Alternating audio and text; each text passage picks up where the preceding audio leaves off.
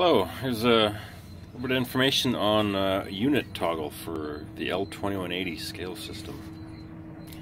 So in our weighing menu under config,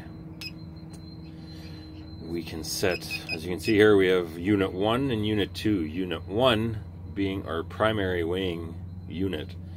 Up here in Western Canada, 95% of our installs are done in either kgs or tones, but mostly kgs. What the advantage here is, your unit toggle.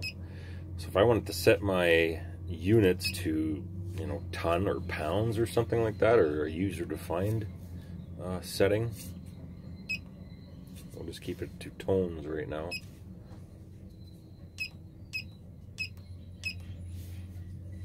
When we actually need to do the toggle, we would just hit our wrench button, scroll down to unit toggle, press the check mark button there. Now it switches it to kgs, vice versa. Flips it back over to tones. So if you weigh in kilograms, but you need a converted factor for pounds, your unit 2, you would switch to pounds, do the toggle, and it would do the conversion for you, which is very, very handy depending on what situation you're in.